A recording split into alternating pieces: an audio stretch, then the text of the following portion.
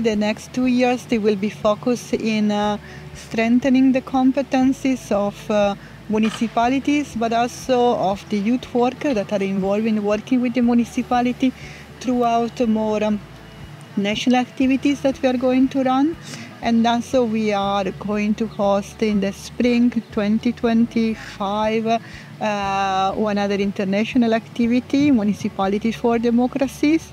And basically the plan, the logic is to support the growing of the competencies of people that are working with within the municipality and with the municipality about how to engage more young people. The challenges and achievements that we had since 1 year, it's the difficulty to keep engaged municipalities and youth workers in long strategies, in which sometimes, of course, there are turnovers or there are other emergencies that jump in the work of the people.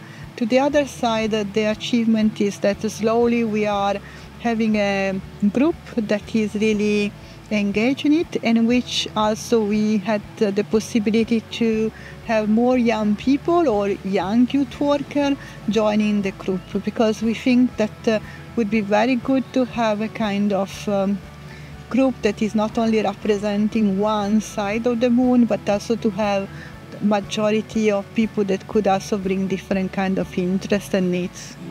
Democracy Reloading. Govern with youth.